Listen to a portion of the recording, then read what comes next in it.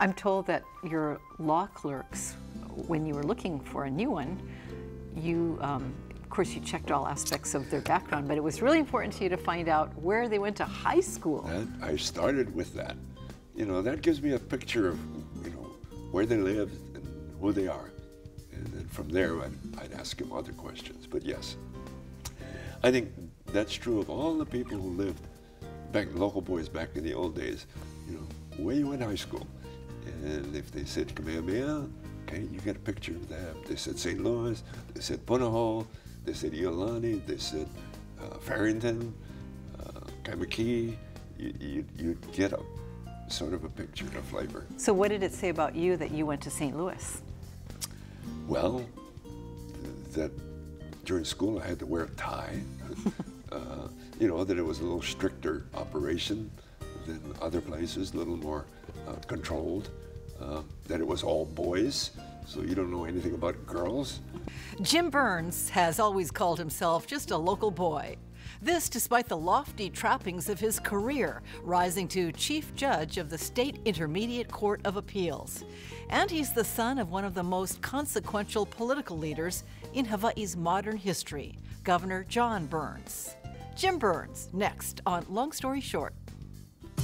Long Story Short with Leslie Wilcox is Hawaii's first weekly television program produced and broadcast in high definition. Aloha mai kako, I'm Leslie Wilcox. James Stanton Seishiro Burns, better known as Jim Burns, retired Chief Judge of the Hawaii Intermediate Court of Appeals, was born in Honolulu in 1937 to a father who was a police officer and a mother who was partially paralyzed by polio 2 years before Jim was conceived. It wasn't until much later that Jim's father, the late Governor John A. Burns, became a politician and the driving force that brought the Democratic Party to power, changing Hawaii's political landscape forever. It was apparent in Jim's young life that there was something exceptional about his parents. When people talk about when they were born, it's, you know, it's just a fact. I was born on this date, but your story of birth is huge. I mean, I've never heard such a dramatic birth story as yours. I'd love to hear it from you. Well, I don't remember it. I only know what they told me. Interesting story. My mother had 2 children, and then while she was pregnant with the third during 7th month, she got polio. Then called infantile paralysis. And so the baby was born, my brother, but he didn't live long. And so she was paralyzed at that time from the neck down, and real bad. And subsequently, now this was 1935, but subsequently in 1936, she became pregnant with me while she was paralyzed. And, you know, I don't know how much of the upper body then was paralyzed, but definitely from the lower body she was paralyzed. And so all the doctors told her to abort. And they said they wouldn't treat her if she refused. And she said, no, I'm not going to abort. And so really, nobody wanted to treat her. So was she personally at risk? Is that why they wanted her to abort? Yes, paralyzed. Both of us were at risk. Yes. And she said, no, I won't. Fortunately, my father knew a guy, a Japanese body expert, I think you'd call him. He was a jiu-jitsu judo master. And so my father found him. And of course, the doctors didn't want him to touch my mother, said he would kill her, you know, with what he was going to do. But no, my father went with him. And he took care of my mother during the pregnancy, all during the pregnancy. You know, she said, dumped her into bath water. What was it? Seaweed water, and etc. Massaged her, stretched her. My mother said he almost killed me, but every time I would scream, he'd say, "Go ahead, scream some more." Now, if she was paralyzed, I mean, it's indicating that she's feeling pain. But would she feel pain? Oh yes. Oh, she did feel pain. Oh gosh, yes, yes. She just couldn't move her body, but she could feel pain. Yes. I see. I never talked to my father about it, but I did talk to her about it. You know, why would you get pregnant while you were paralyzed? And she said, I wanted to show that I could continue to be a wife, you know, that I could be together with him. And being good Catholics, it happened. And you were born perfect? I was born healthy, almost 8 pounds, full-term pregnancy, and delivered by a friend who didn't deliver babies because there was no doctor to deliver me. He was a doctor, but he was not a doctor who specialized in that particular business. So I notice that you have a Japanese middle name. Yes, I do. And is that because of the man who helped your mom deliver? Yes, his name was Henry Seishiro Okazaki, quite famous in the community. And after I was born, you know, my father talked to him, I guess, about, hey, what can I do for you? I got to pay you, whatever. And the man said, you call him Seishiro. And that's all my father ever called me. Jim Burns' brother and sister were only a few years older than him, but by the time Jim came along, the family had gone through many changes. Jim's father had become a police officer, and he had moved his family from Kalihi to the windward side, Kailua, where Jim grew up. So you were the favored child, right? Because you were the youngest who'd come through so miraculously. Well, that's what my sister says. I'm not sure it's true, but I guess I had a better life than she did, or my older brother did. But was your father, who was known as very strict and sometimes punitive, yes. You had it easier than the older kids? I don't know how they had it, but I know that I had some whacks, some pretty good ones. So he was very strict with me also. But I think because I'm younger, he mellowed over the course of time. So I think they caught it more than me before he mellowed. You know, when your father was governor, people said, and this was sometimes quoted in the papers, his nickname could be the Great Stone Face. He was very impassive and stern. What was he like as a father? Same. Exactly. Yes, very. Not too many jokes. Yeah. They both sound like very strong people. I mean, did you feel like you had room to breathe around them? Oh yes, oh yes. Well, you know, depending on what part of my life you're talking about, I didn't see him that often. I saw my mother much more than him, and my mother was much easier to deal with than he was. And even your mother went away for a while for treatment, right? When I was 2 years old, she went to the mainland for treatment, and she was there until Christmas of '42. Actually, should not have come back. She came back sooner than she should have, but she was so homesick. Wow, and your dad was often gone as well. Yes. So I didn't see her, you know, I wasn't conscious of her when I was 2 years old, and I didn't see her until I was 4 and a half. Wow. Or actually, let's see, Christmas 40, I'm sorry, 5 and a half. 5 and a half. Do you remember? Do you remember seeing her? You know, Five and a half? Well, I know that she came home, and we had been writing to her while she was gone. You know, I mean, I'm sure my penmanship was not so good in those days, but I would write notes to her. And, who took care of you? Well, that's a good question. I recall a lady from down the street, a good family friend, who used to take care of all of us. My father's mother lived next door, but lots of kids she took care of, and I remember her. And then when we got older, I know my father got some gals from the detention home, the girls' home, and they came and babysat. So it was just whoever. And then it was wartime. Tell me about Pearl Harbor. Okay. Well, let's go back a ways. My father's a policeman, and prior to the war, he's in charge of espionage. He's the chief of espionage of the police department. And I think the United States knew that it was going to get into a war with Japan. It had to get into the war in Europe. And so I think about '39, the chief asked my father to put together him and 4 guys to go check with the Japanese community and find any signs of disloyalty. So my father gathered together 4 other guys from the police department, 3 of whom were Japanese and 1 was Hawaiian. Did your dad get to pick? Yes, he got to pick. So he picked the 4. And interesting story. I always tell this story, and it's true. 5 people. Remember Hawaii 5-0? That's where the 5 comes from. You know, that investigative unit.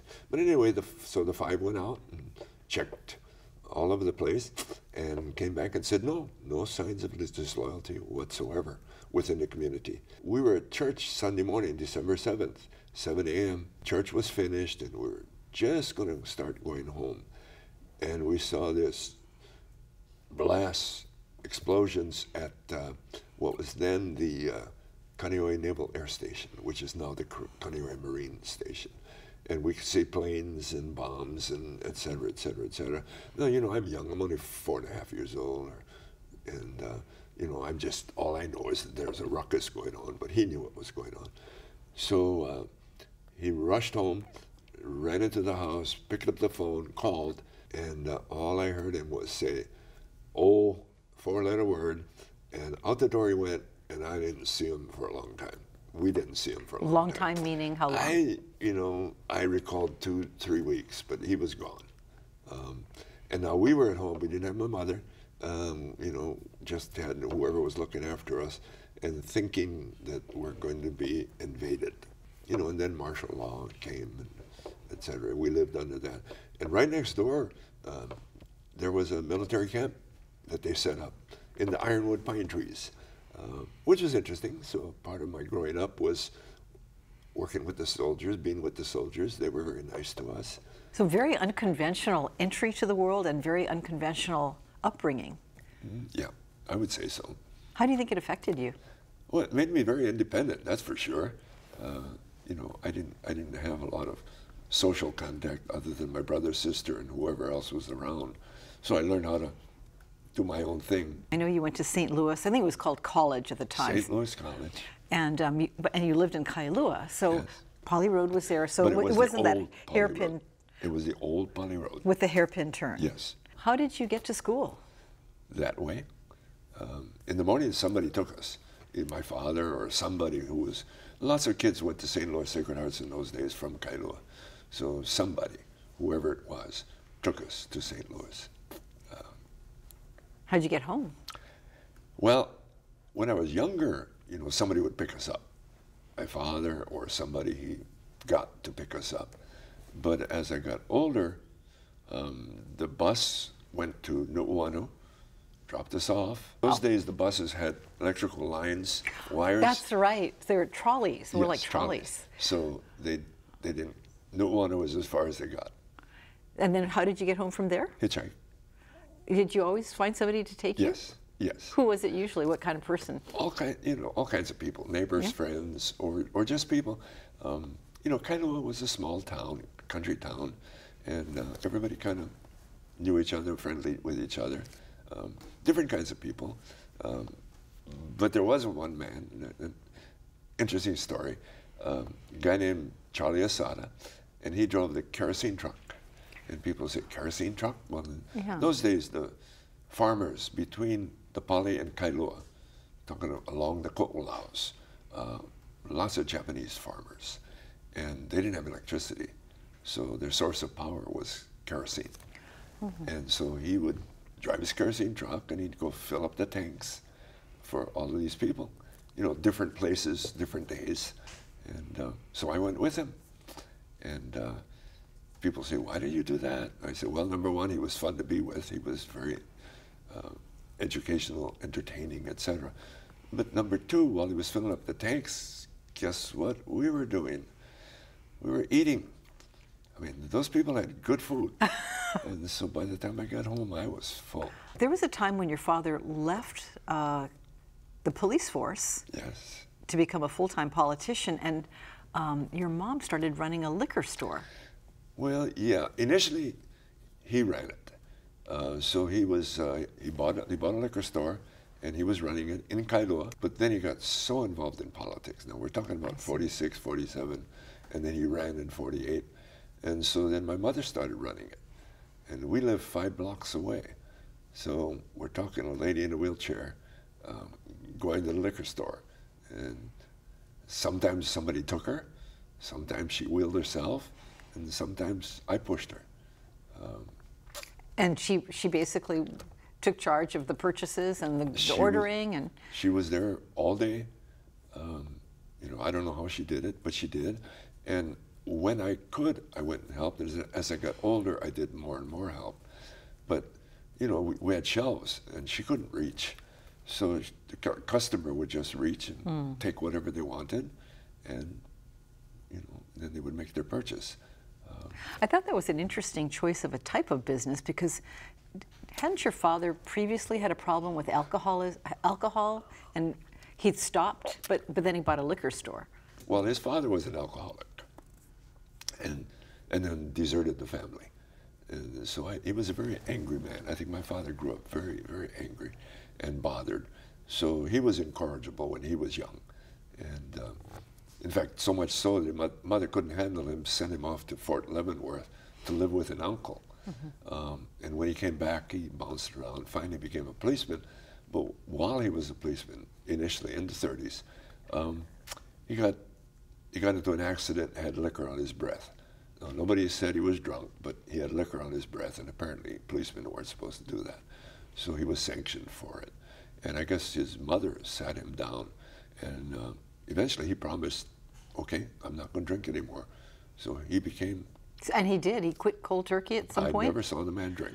Amazing. No. And could handle the liquor store no problem? Yes, but he drank coffee constantly. But yes. And then, as I say, my mother ran the store, and they ran it till the early 50s, and then Piggly Wiggly came to Kailua and ran us out of business. The old Piggly Wiggly. It was during Jim Burns' high school years that his father, John Burns, started becoming politically active. It would be many years before John Burns would win an election. But through his organizing activities, the elder Burns was laying the groundwork for what would become major social change in Hawaii. When you were a kid, here you are with a Japanese middle name. You're going to St. Louis. And I bet you there weren't many Caucasian boys at St. Louis. Well, Caucasian, if you include Portuguese, there were plenty. Yes, so I was just as though, I don't think they knew whether I was Portuguese or Haole. I was just one of the local boys. I spoke Pidgin, and I, associated with everybody. Yeah, that's true. If I hear you and you're talking with your St. Louis buddies, I would never know what race you are. Yes, yes. So, yeah, no, we just mixed, and nobody ever said, hey, you and Haole. The only difficulty I had was my father was a loser as a politician. In the beginning? He lost from 46 to 56, 10 years.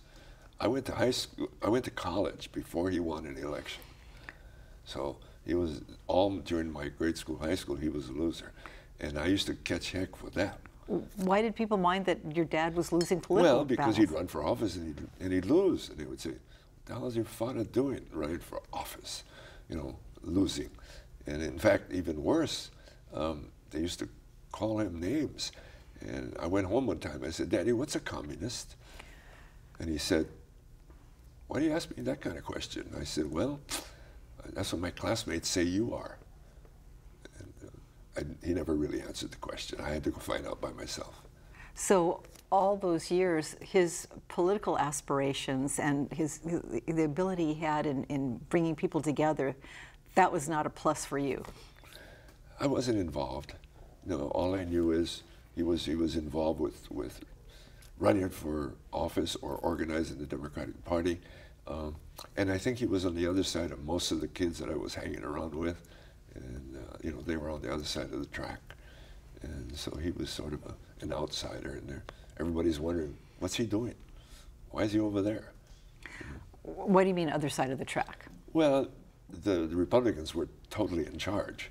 So anybody who wasn't Republican was on the other side of the track.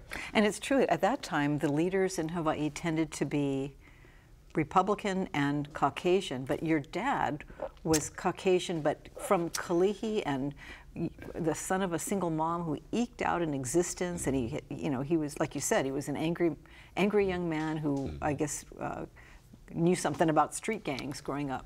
Well, yes. Number one, he grew up in Hawaii. Grew up in Kalihi. He was very much a local boy. Again, he went to St. Louis. So I don't think you'd call him a haole.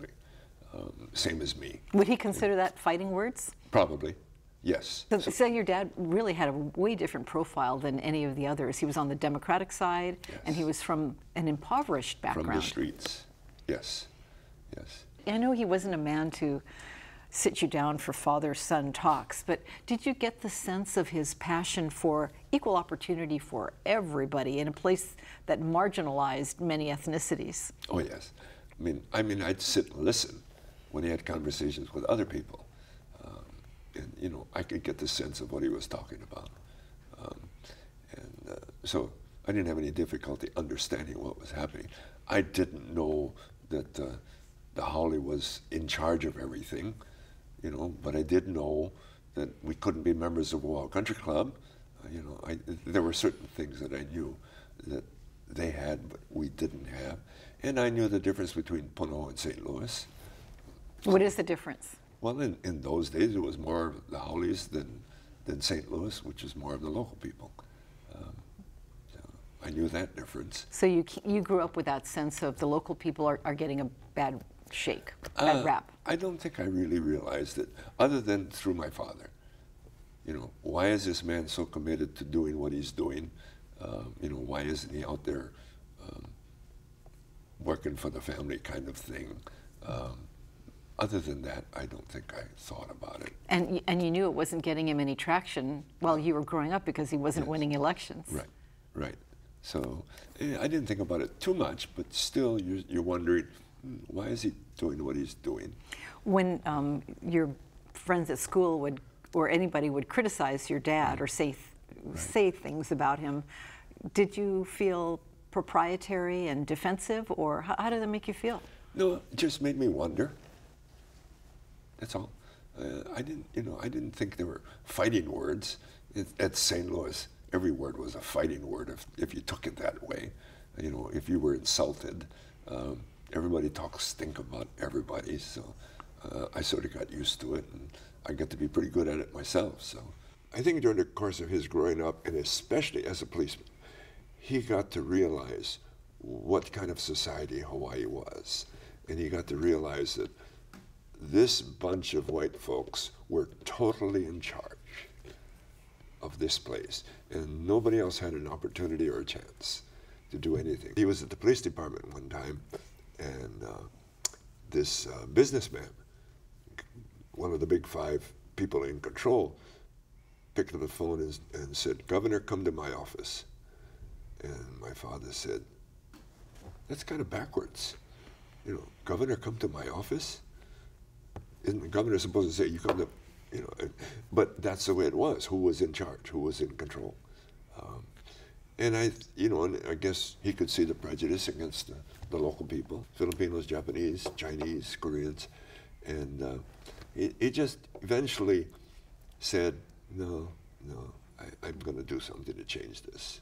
Totally committed himself. So quit the police department, which was sad because he loved the police department. He was, I say this to people, all his life he was truly a cop. In his heart, he was a policeman. He loved it. And that's part of the problem with his family. Policeman is very tough on the family because they go to work and they get to see what's going on, and they come home and say, I don't want you to be like that, so they're very strict on you. And did you ever talk to your mom about your father's political aspirations and what was he doing? Well, no, but I knew she was getting frustrated.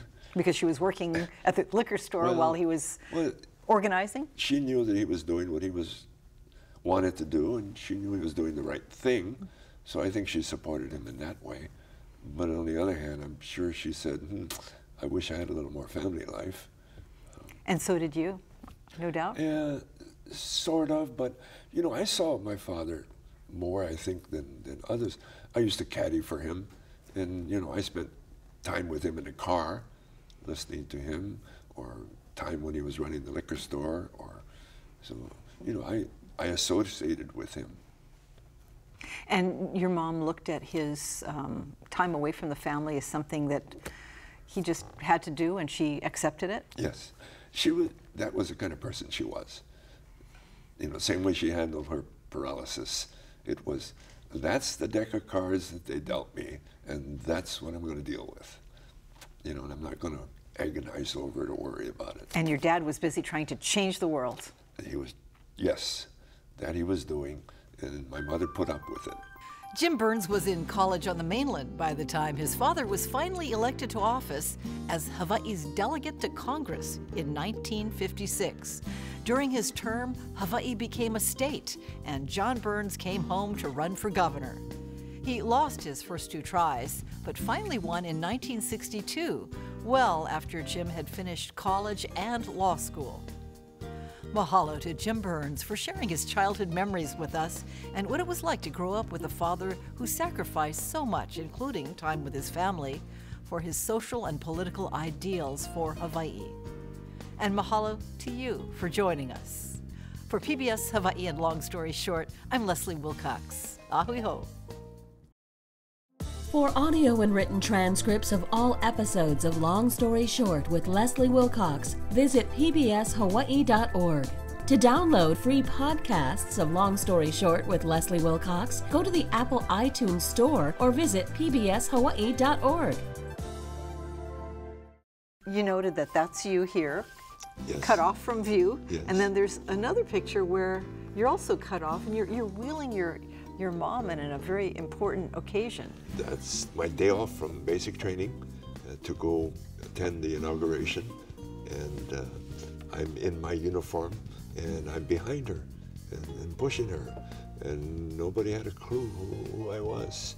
You know, they just thought I was a soldier pushing Mrs. Burns. Local people said unidentified soldier. They didn't know that I was related to them.